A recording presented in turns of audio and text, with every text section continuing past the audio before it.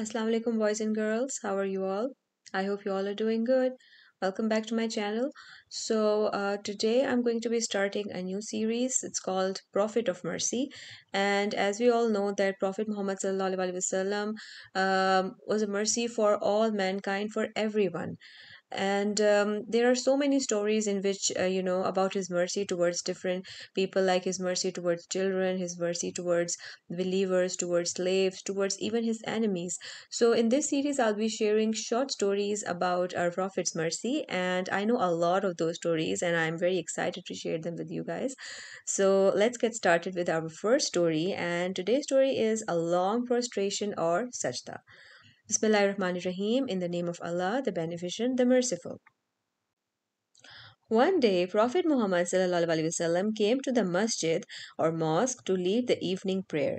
He was carrying his grandson, Hazrat Hassan or Hazrat Hussein. He was like one of them. Either it was Hazrat Hassan or Hazrat Hussein Raziallah.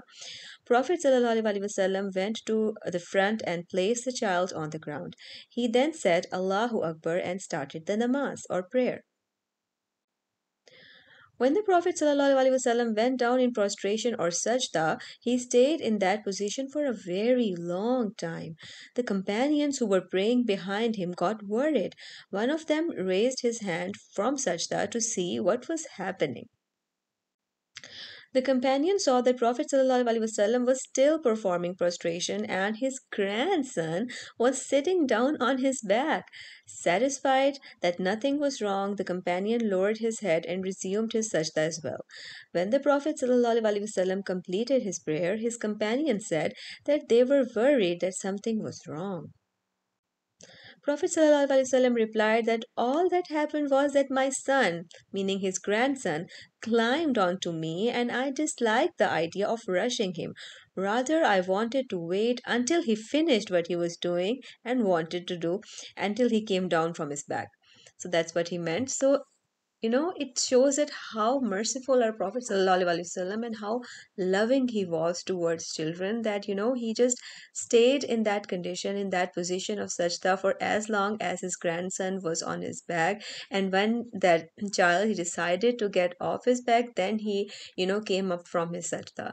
So that shows that how loving and caring our dear Prophet was towards children.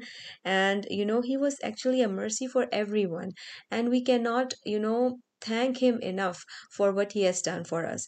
And one way of thanking him is reading more and more the root for him toward like Allahumma salli ala Muhammadin wa ala ali Muhammad, as much as we can, because our parents, when we say talk about our parents, they're with us, we do different things for them, to make them happy. But Prophet sallallahu alaihi wasallam is not among us now. So what we can do to thank him is to read more and more the root towards him, and making more and more dua for him.